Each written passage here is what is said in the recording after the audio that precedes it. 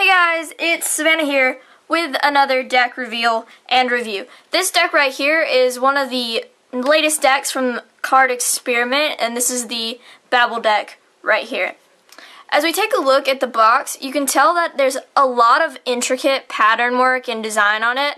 The entire box itself has metallic inks on it, and it looks really nice, but it's like a machinery, like iron wood type deal that's all combined together to create this really interesting looking box. On the side it says Babel playing cards designed by Simon Prades, and there's like Roman numeral circles right here that look really nice, and then that metallic, and then that design from the front continues on to the sides as well.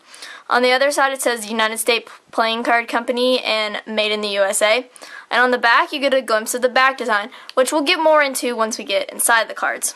On the bottom, you have a Card Experiment logo and some copyright information. And on the top, you just have that design continued on to even the flap right there and the side flaps of the cards.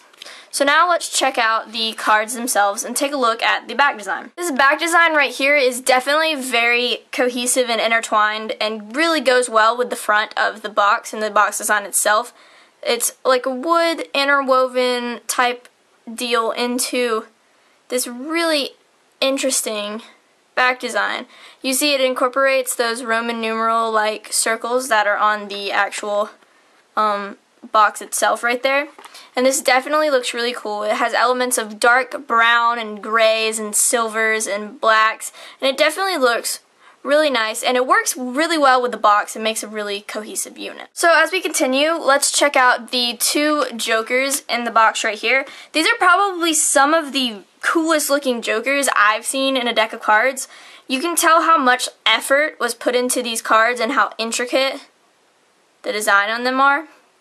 This is a worker. He has a wrench in his hand right there, and he's just working outside. And then the other Joker is a man in a suit, and he has a cane right there.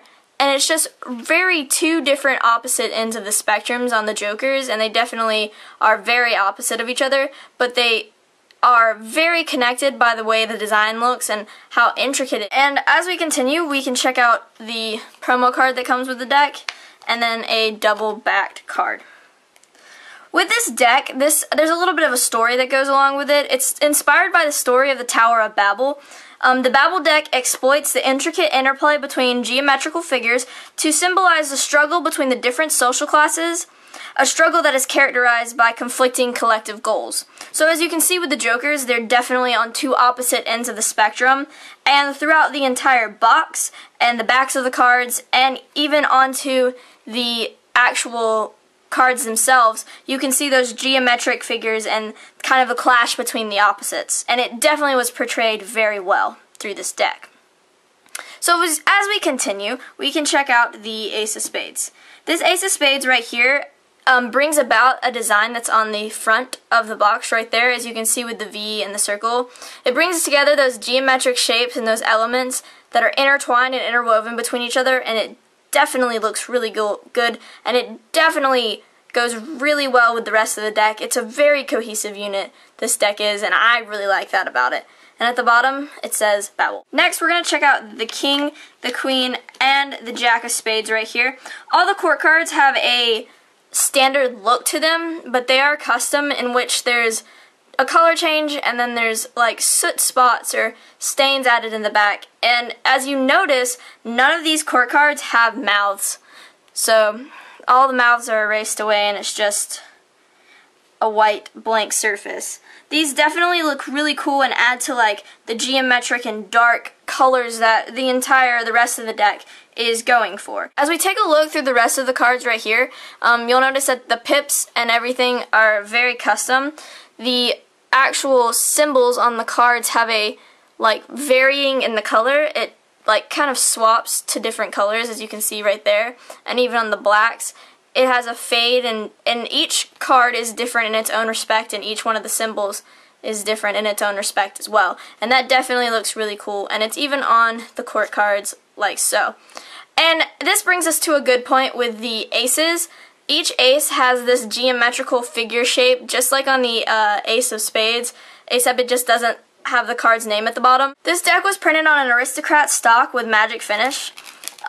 There were 3,500 of these decks made, and they definitely hold up very nicely. I really like the way this deck feels. It handles really great. It holds up well. I've used this deck quite a bit, and it definitely holds up to all the wear and tear that I like to give on a deck of cards, especially before I review it. I use most of my decks extensively, and you'll notice that most of my deck reviews come out about a month or so after the decks come out, just because I want to be able to fully assess the deck on how it really feels over time, and not just kind of put up a quick review. Overall, I really like this deck. I think the images and the design and the story behind the deck, they all tie in very well with the colors, the shapes, the geometric figures, the struggle between the different social classes. I think it's very evident throughout the deck, especially in the jokers and the back and in the actual box design itself. I think it all adds in to one very nice looking, feeling, and handling deck of cards. So this overall deck, I would have to give a 5 out of 5.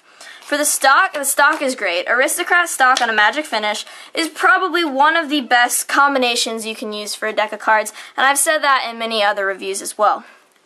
The stock feels great, it works well with the finish, and it definitely holds up well over time. It doesn't degrade easily at all. It definitely works with pharaohs and everything else that you might want to do to the deck, and I just think it holds up very nicely. So the stock of this deck, I would have to give a 5 out of 5. I think the look of this deck is a very cohesive looking deck of cards. Everything ties in together and it looks great. These jokers are just fantastic looking. The artsmanship on these are just great, and I really enjoy this deck of cards just from the look itself. I think it brings together a lot of customability, and it shows how much time and effort was put in to make this deck look really great.